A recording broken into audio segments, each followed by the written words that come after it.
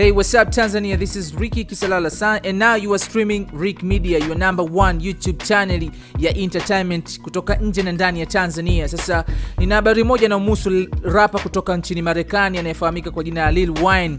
Rapper LIL WAYNE amepata mshtuko wa kifafa na kuwaishwa hospitali mjini Chicago Jumapili hii. LIL WAYNE alikutwa amepoteza fahamu kwenye chumba chake cha hoteli mjini Chicago kutokana na kuugua kifafa, na hata baada ya timu yake kujaribu kumtoa hospitalini kwa ajili ya kazi ilishindikana, na star huyo alifuta show zake za mjini Las Vegas. Hicho ndio kitu ambacho kimetokea kwa LIL WAYNE, lakini hii si mara ya kwanza kwa LIL WAYNE kupata kifafa. Imekuwa ni mara kama ya 3 hivi LIL WAYNE anapata tatizo la kifafa.